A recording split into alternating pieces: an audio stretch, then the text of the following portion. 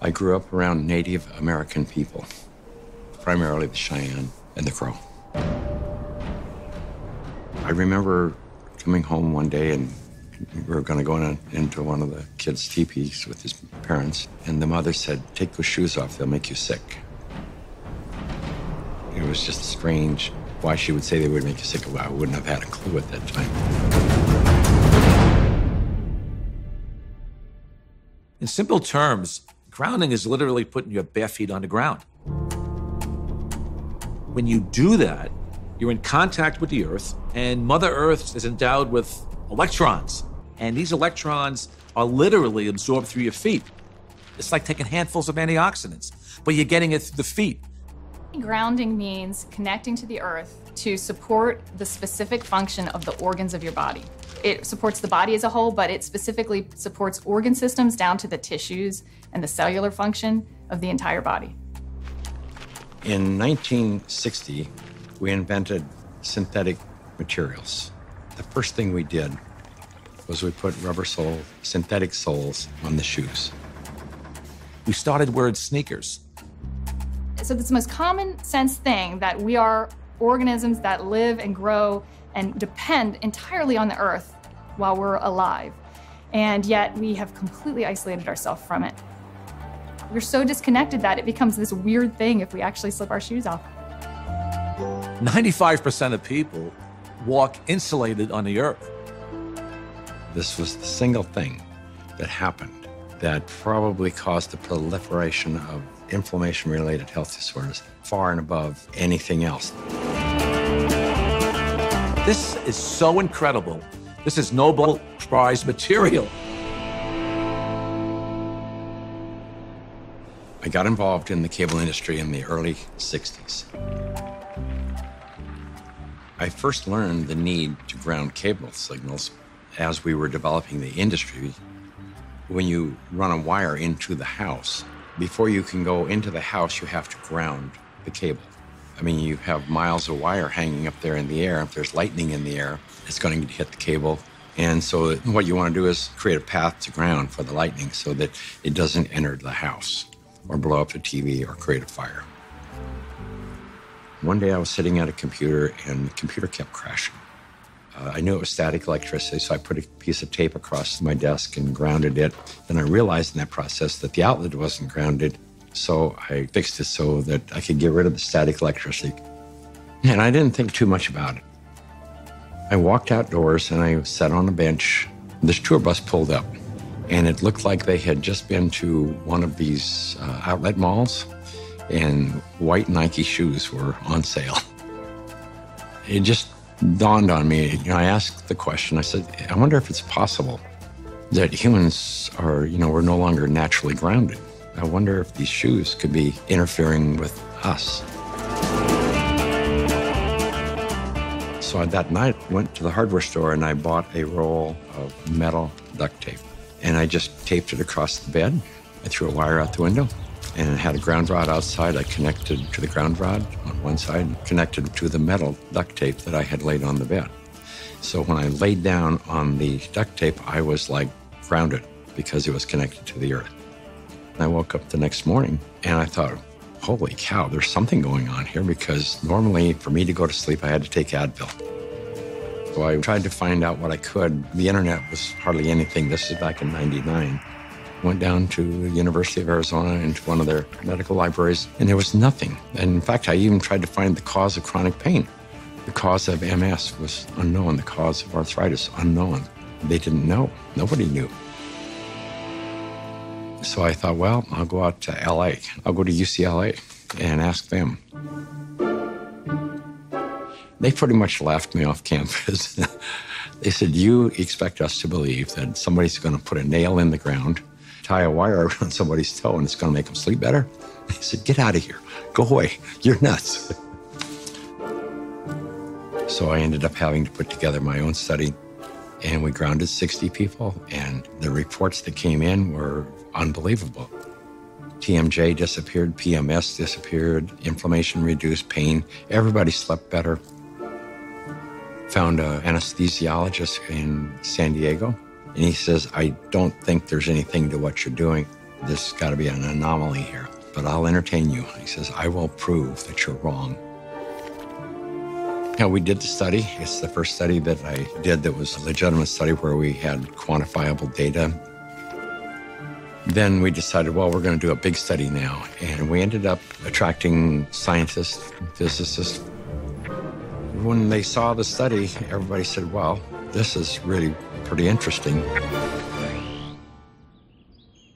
I didn't know anything about grounding. I had never heard of it at all, but I became a new mom, and I had my first child, and she had colic, and she cried and cried and cried. First thing I did, being a physician myself, was take her to the pediatrician, and remember distinctly leaving that pediatrician's office with a knot in my stomach, because the first thing they told me is, it's a baby, let him cry. Literally the only time I noticed that she wasn't in pain, and the only time I could soothe her, was when I was outside and I was barefoot and I had her in my arms, and every time we were outside, she relaxed. I noticed if I did use a stroller or if she was in a car, she was still in pain and uncomfortable. This is not placebo effect. Like, she had no idea if I was wearing shoes or not. She doesn't know that. I'm holding her either way. And I just slowly started realizing this child can only take a nap and feel comfort is if she was on my skin, held skin to skin, and I was barefoot. She'd be dead asleep, and if I stepped in the house and took both my feet off the ground, she would wake back up and the pain response would come back. And I didn't know what it was called, and I didn't at that time feel comfortable thinking about using it in my conventional medical practice, but I just knew that this is what I'm gonna do to help my child. I was working with a mentor of mine, and she recommended that I ground my energy. I didn't know what she meant by ground yourself, so the first thing I did was go home and look it up on the internet, and through doing a search about grounding, I found Clint Ober's work and the book about earthing, and I realized that it's a real thing and a real healing modality with tons of medical literature behind it. I first learned about grounding maybe 12, 13 years ago through one of the trainers for the Tour de France team from the US, and he was using it with many of their athletes and with surprising results. And I think that surprising best summarizes my response to it, because it didn't seem to make sense.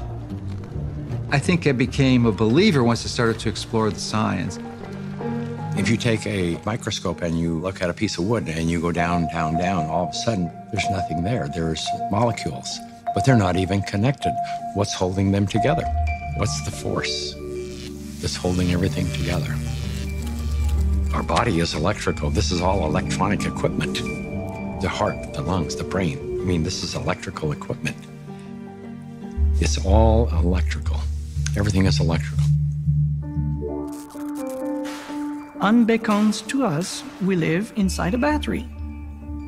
The surface of the Earth is charged negatively, and the ionosphere, which is a layer of the atmosphere about 60 miles up, which is ionized by the sun, meaning that the rays of the sun are so strong that they split the molecules into a positive charge and a negative charge. The negative charge are transferred to the surface of the Earth through lightning mainly, and the positive charge stay 60 miles up. The problem arises when we don't have negative charge. So we need grounding just as we need air and we need sunshine. Stephen Sinatra, who was a cardiologist from back east, was attending a convention. We sat down with Stephen and told him the story of what I was doing. Now he said, well, if you're affecting pain, he says, you need to be researching inflammation. You don't have arthritis, you don't have cancer, you don't have all these health disorders. What you have is chronic inflammation. We have so much inflammation in the body, and it comes out in illnesses. We go to a doctor with all these complaints, but a lot of it is silent inflammation, including my specialty, heart disease. Heart disease is an inflammatory process. So how do we reduce inflammation?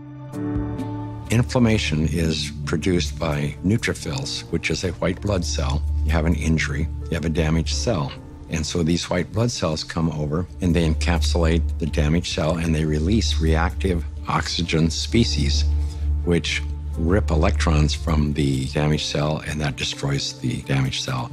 If there's not enough free electrons there to reduce the remaining radicals, they're going to steal an electron from a healthy cell and in the process damage it. Then the message goes out to the immune system and another neutrophil does the same thing, eliminates that cell, and then you end up with a chain reaction. ATP is short for adenosine triphosphate. It's the energy currency of the cell. So we're bioelectrical beings. That's the currency of our body. That's how it works. That's how we run our biological systems, is by generating this electrical energy that's transferred.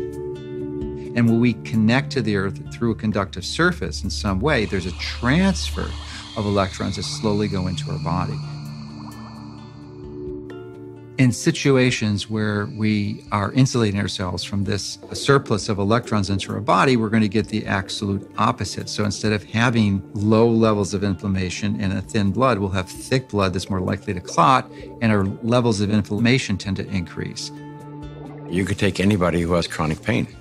It doesn't matter who they are. It doesn't matter what's wrong. And ground them, and you're going to have a significant reduction in pain. You're going to stop the oxidation or the inflamed portion. That stops almost immediately. Then the body can heal and return to normal. And healing generally is improved by 60, 70%. If inflammation is the cause of all these health disorders, then I know that not grounding is the cause of inflammation, because if the body is grounded, you can't have inflammation. Can we measure the effects reproducibly? The answer to that is yes. We now have 20 studies. There's 21 published studies in the medical literature on earthing and grounding. And this is peer review stuff.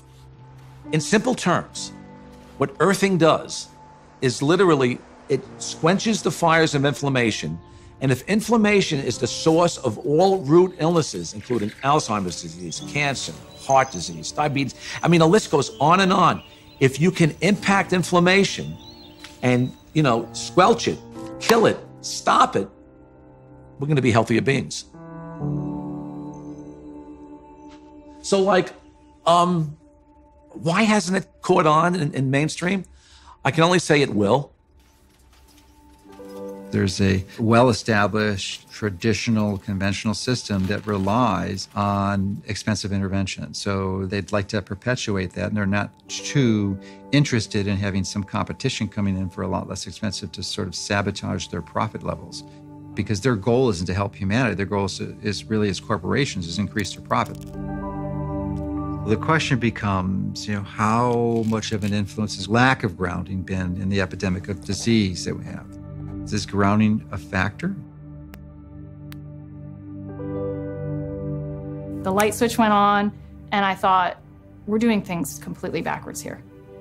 A typical day for a child is completely ungrounded. Most children wake up sleeping on a bed that was not grounded in a house or a building or on a floor that was insulated from the earth. And then they go immediately into a classroom that's insulated. And even on recess, in the recess period, they go outside and are literally fenced in and are paved with asphalt. And then they have after-school activities, which are either indoors, or if they're outdoors, they are literally required to wear protective gear. Then even if they're exercising for 2 hours after school, 100% disconnected from the earth.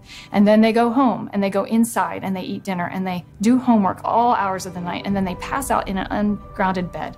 So that's a 24-hour period of time completely ungrounded, and that goes on day after day after day. There's a resistance to integrating novel thoughts. And many times new ideas aren't implemented until the people who hold the counter opinion die.